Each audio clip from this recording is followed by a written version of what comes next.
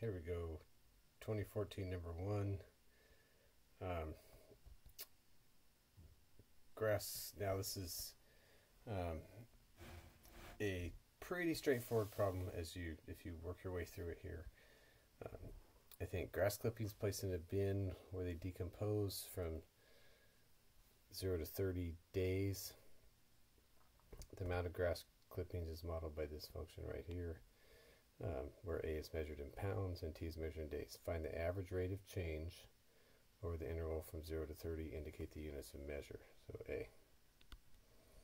This is not the average value, but the average rate of change from 0 to 30. So the average rate of change is A of 30 minus A of 0 divided by 30 minus 0. It's the slope of the secant line. That's the average rate of change. And if you do those calculations, since this is a calculator question, excuse me, you just plug 30 and 0 into the equation for A of t, and you get negative 1.97 pounds per day. Okay, so you get 1 point for the answer with units. So in a problem like this, since they give you, it's a context problem, you got to have the units. B. Find the value of A prime of 15. A prime of 15. Well, this is a complete calculator question because you can take the derivative of this if you do it on your calculator. And if you do it right in your calculator, you should get negative 0.164. And what are the units? Well, we're going to do that in the next part where it says, using correct units, interpret the meaning of the value in the context of the problem. Okay, well, let me just first of all say this is in your math menu, and it's going to be, let me pull it up right here and see. Make sure I say exactly right when it's n deriv. I was going to say n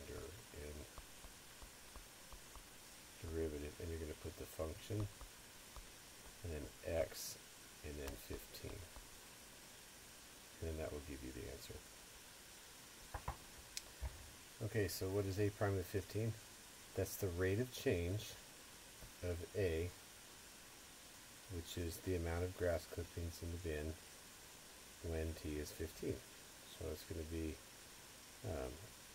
what's happening to the amount of grass clippings? It's the rate of change is negative 1.64 pounds. So the amount of grass clippings is decreasing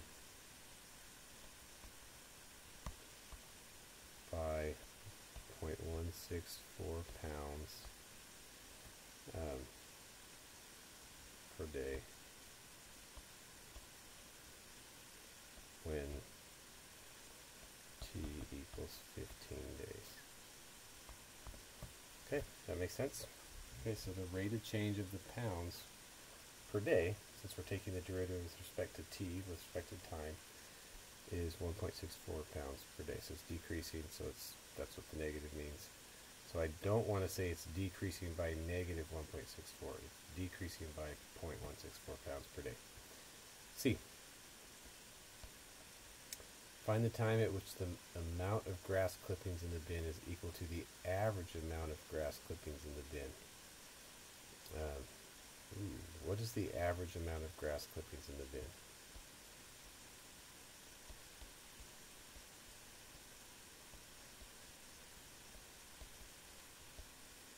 Okay, in the bin, that's going to be 1 over 30 minus 0, the integral from 0 to 30 of A of t. Since A of t is the amount of grass clippings in the bin, this is the average amount, and if you do that calculation, you should get 2.752635, and I'm not going to round that yet, so I want to wait until the very end. Now the question is asking, find the time at which the amount of grass clippings is equal to this.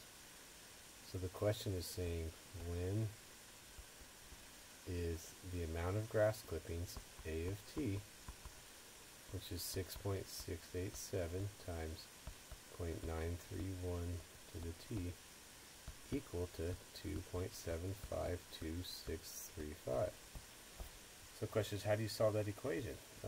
Well, with your calculator, the easiest way is to go ahead and do this. 6.687 times 931 to the t minus 2.752635 equals 0. Our goal is to graph this, y equals. So if I graph y equals this function right here, and then I find out where is it equal to 0, well, that's where it crosses the x-axis. And you can do that right on your calculator, and if you do that, you get t as 12.415 days. Okay, and that's why I don't want to round that off over here because I don't want to mess up this rounding down below here. Okay, and D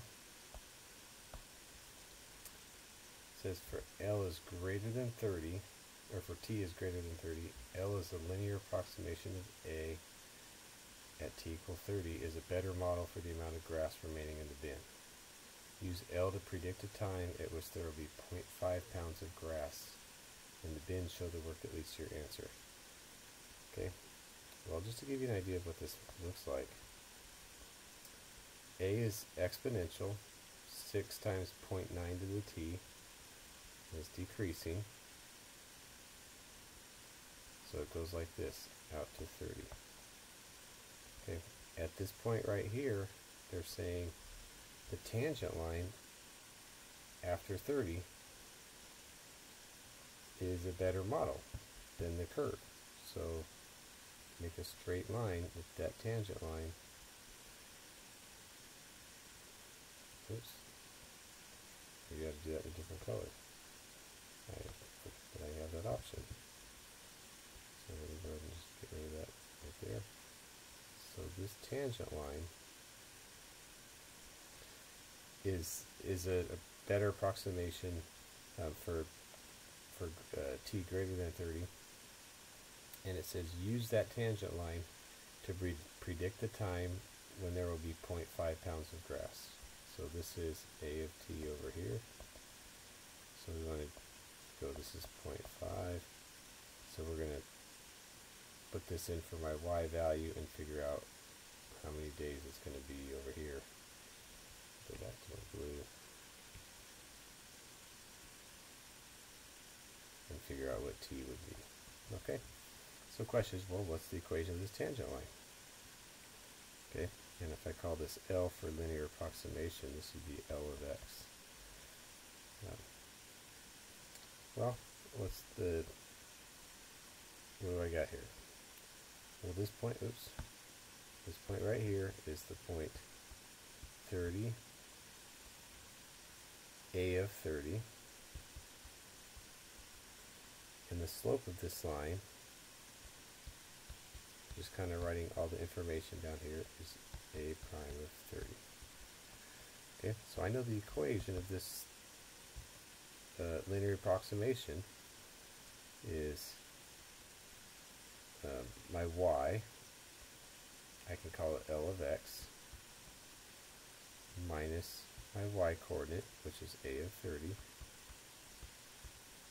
equals the slope, A prime of 30, times x minus 30. Okay, so let's go L of x minus A of 30. Well, how do you find A of 30? I just plug that into the original equation. Oops, way up here. Plug that in. I've got my calculator. I know A of 30. That's going to be, if you do that, 0.782928. A prime of 30 just like I did in part B way up here. I'm going to do that in my calculator as well. And I go, I do that and I get 0.055976 times x minus 30. Okay, again, kind of a pain with all these decimals, but you got your calculator. So here's my equation, and again, remember this is my y value, L of x is my y, and we want to know when will there be 0.5 pounds of grass. So that's going to be, L of x is going to be 0.5, and I want to figure out what x is. And I apologize, I did write x over here, and I should have written t, because this is my x value is, my x-axis is really my time, or t. So when L of x, or my y, is 0.5, so I've got 0.5 minus 0.782928 equals 0.055976 times t minus 30.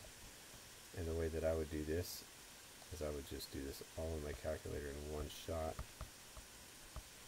because I'm not into writing this or putting too much in my calculator. Divide by that guy, 0.055976 equals t minus 30. So I would do this in my calculator and then add 30, and if you do that, you get t equals 35.054. Okay, days.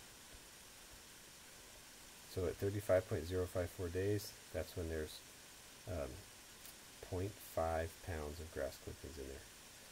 Now, let me go ahead and just give you the grading rubric on it. I'll put it in a different green here